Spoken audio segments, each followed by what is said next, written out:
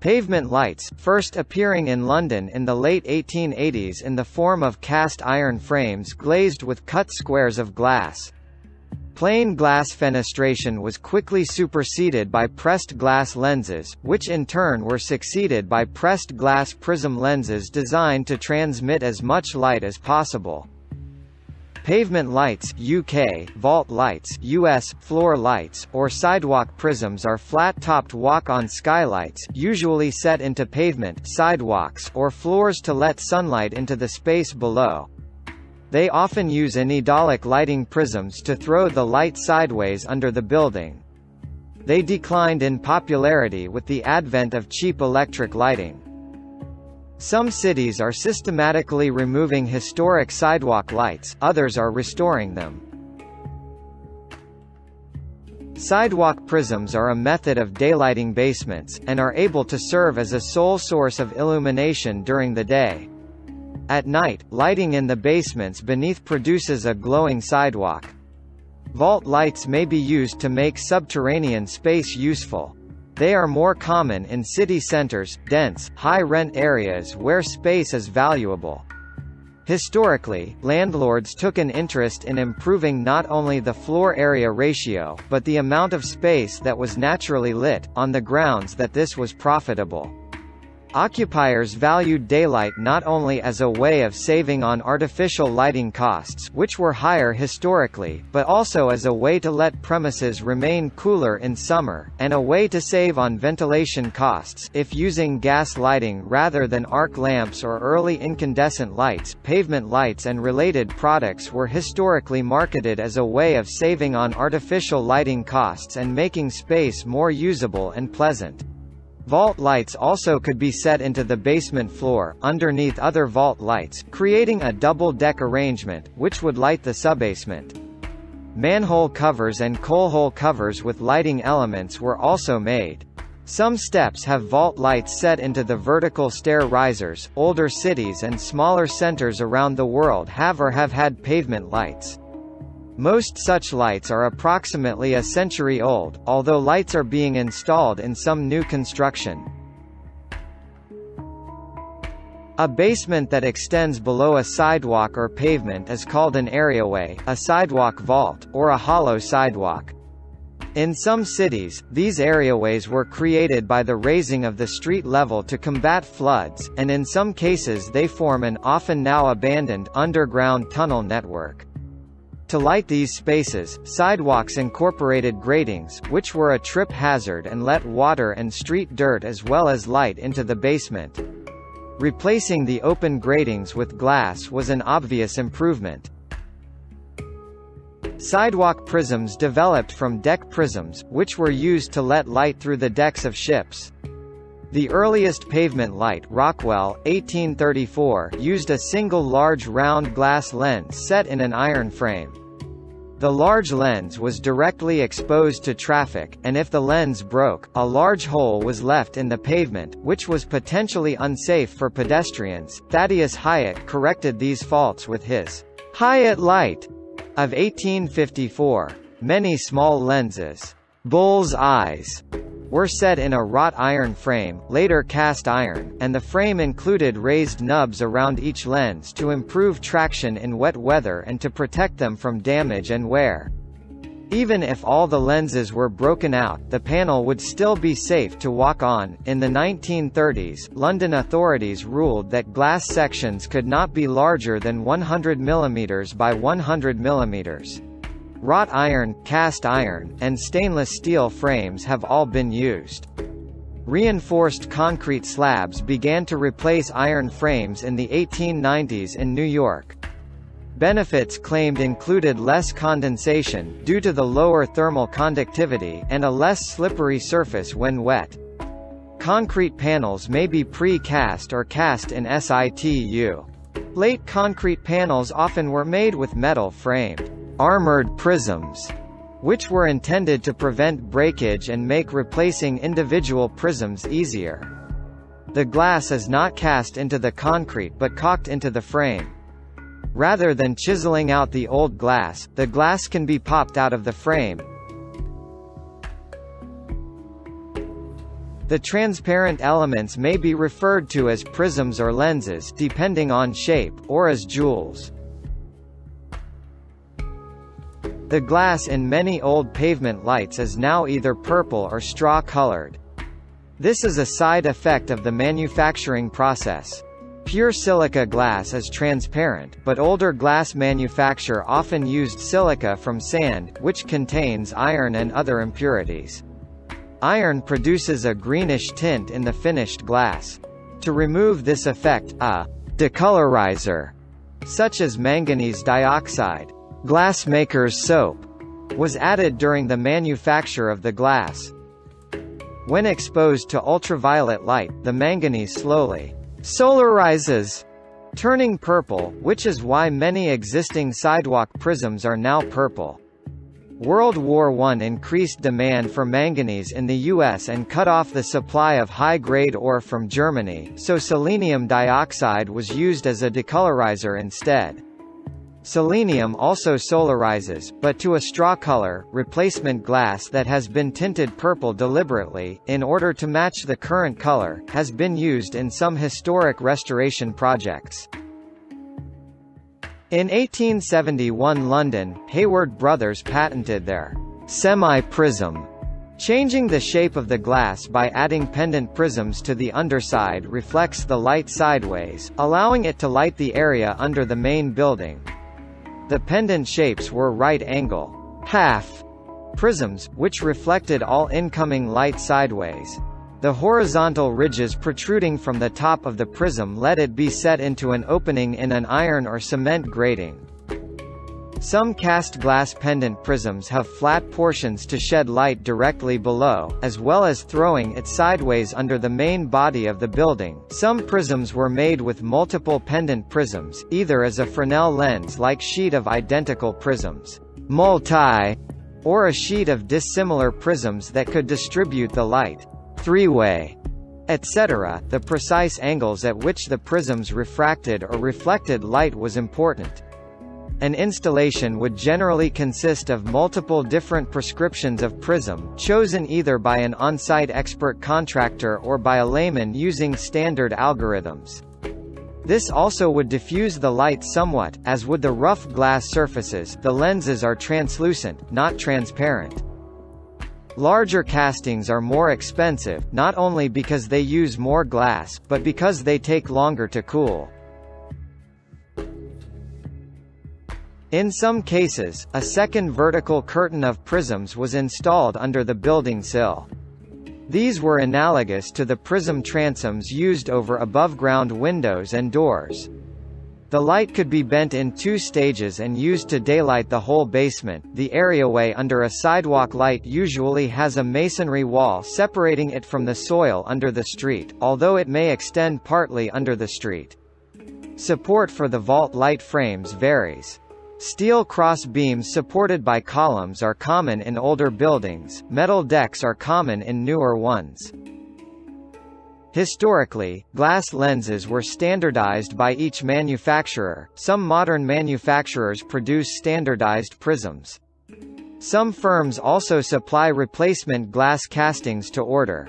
Cost varies greatly. Shapes needing complicated articulated molds are more expensive. Modern caulking materials are used for caulking in replacement glass. Broken and damaged frames can be patched, re-welded, or recast.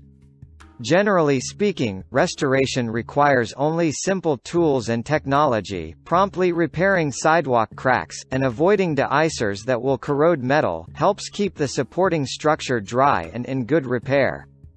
Keeping a sidewalk light watertight does not cost much in time or materials.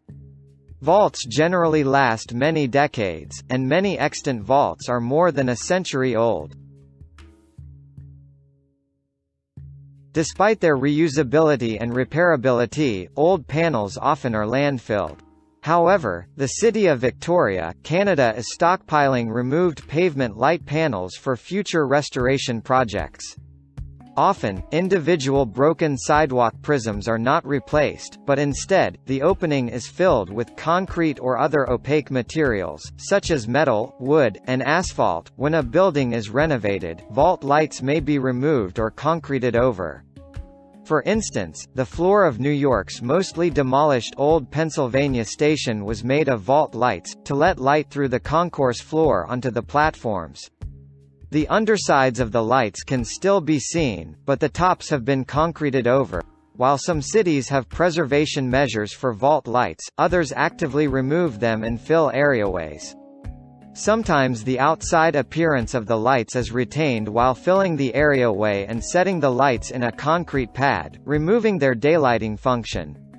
Some areaways are mothballed, that is, filled with gravel that could later be removed. Areaways are used in some cities as a convenient place to run utilities, which may make the cities reluctant to give areaways legal protection.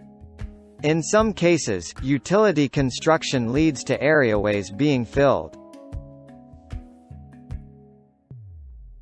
The load-bearing strength of vault lights varies widely with span, construction, and state of repair. Some damaged vaults may not be able to support a fire engine, which a sidewalk vault in sound condition should be able to do. Damp areaways may corrode the steel load-bearing elements supporting the pavement roof. Moisture may come from leakage from above or from groundwater from below. Amsterdam, the Netherlands, has vault lights, some of which have been documented by the Netherlands Department for Conservation. Astoria, Oregon, has a community program for restoring vault lights, funded by the Astoria Downtown Historic District Association. A volunteer planned to replace broken glass with squares of Lexan, topped with resin embedded with glass teardrops, was prevented by legislation. Budapest, Hungary, has vault lights in one of its tourist sites, the Art Deco period Parisi Udvar Mall on Ferenciek Tere, Square of the Franciscans.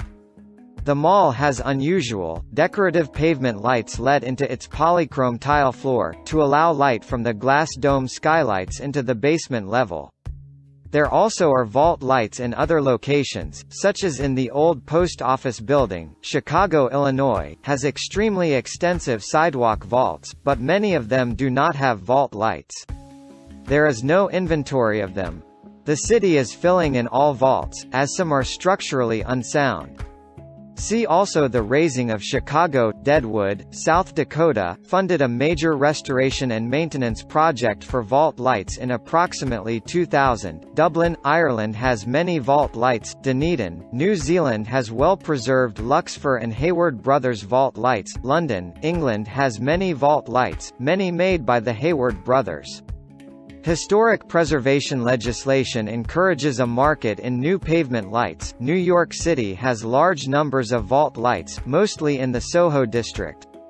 More than half of the subway stations originally had vault lights, but these had mostly been blocked off. Installing and restoring vault lights has become part of modern construction practices.